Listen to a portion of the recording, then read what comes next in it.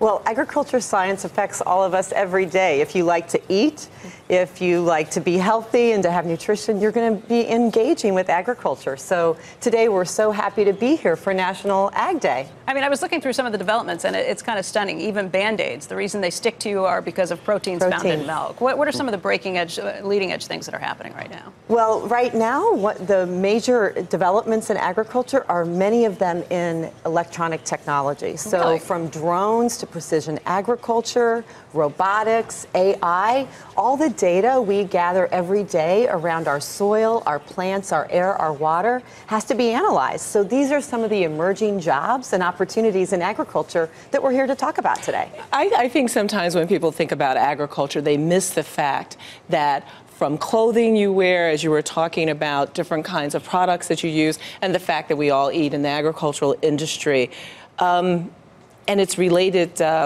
industries, is like 5% of the U.S. economy. It's close to $1 trillion kind of industry. This has impact. And fundamentally, we still have to eat, no matter what you say. By 2050, there'll be about 10 billion people in the world. Wow. We have to produce 60% more food. And we have to do it in a way that's sustainable. And so how do we do that? We have to get a whole bunch of folks much better involved with the agriculture industry and being really smart about it. If we made the same gains we made in the last 100 years, we'll be fine, right? Except for some of those gains we made in the last 100 years aren't sustainable over the long term. So we have to do this even smarter.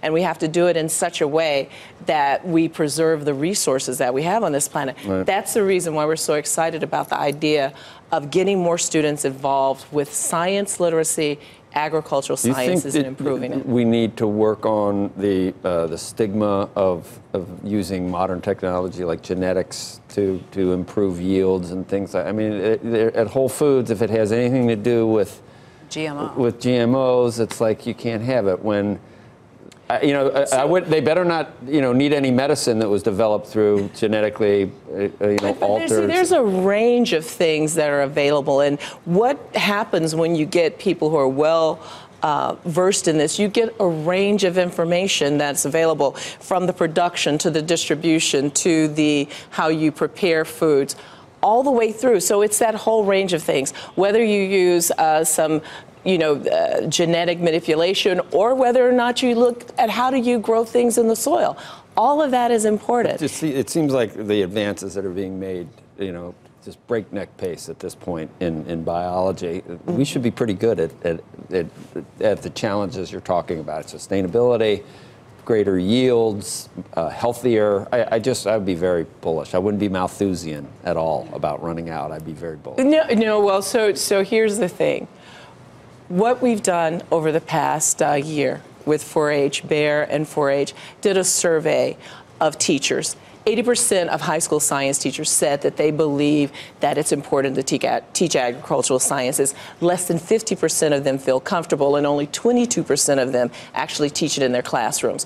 So no matter what kinds of incredible work is being done in the laboratories, if you don't have the people able to fill the jobs, it's not going to matter. Jennifer, what are you doing to try and fix that? Certainly. Well, currently, USDA estimates there are tens of thousands of jobs in agriculture companies that are going unfilled. Because we can't find qualified people for it? We can't find qualified people here in the U.S. So that's what Bayer and National 4-H Council have set out to do, is to really raise awareness of the importance of agriculture science for our health, our nutrition, our food supply. We take for granted in the U.S. our safe and abundant, if you've ever, abundant food supply. Is it that it's not sexy? We think of things like people want to go to Silicon Valley and create self-driving cars and learn how to code. It's true, but when you think about how a young person can apply science in a way that's going to affect everyone's life and make it better every day, food, nutrition, health, those are everyday needs. And this is really, for us, we're inspiring young people. We believe that they can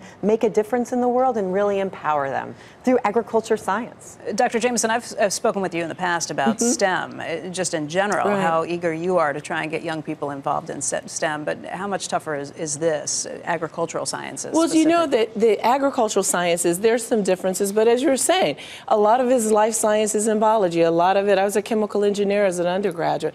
You do chemical engineering.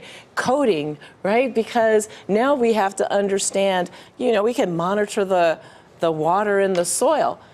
You can use space technology. You can remotely sense and see the crops and land management. So it's really about getting that information out to folks and exposing them to what can actually happen, right? The kind of, what did you call it, sexy jobs that you can have, right? Well, where our food comes from is really important to all of us. And for kids, it's kind of a gateway science. Everybody wants to grow a seed, watch it grow, Yeah, like you do that plants, starting in animals. preschool, right? It's a starting point, and growing into all the other technologies that are available in agriculture. But if you've ever been on a modern day farm, which I've had the pleasure of doing, you see the stewardship that our farmers put into every kind of food that we eat, from dairies to crops. And they are really our stewards of our environment. And today on National Ag Day, we're excited to celebrate what they do and to bring even more young people into agriculture science. Ladies, thank you. Oh, go ahead. No, I was going to say, and it's the first day of spring, and parents can get And it's going to snow. It's the If parents want to learn more about ag science, thanks to Bayer, they can go to 4h.org/Bayer and learn more for activities and things for them and their kids.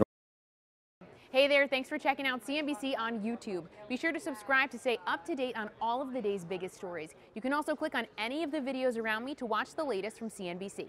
Thanks for watching.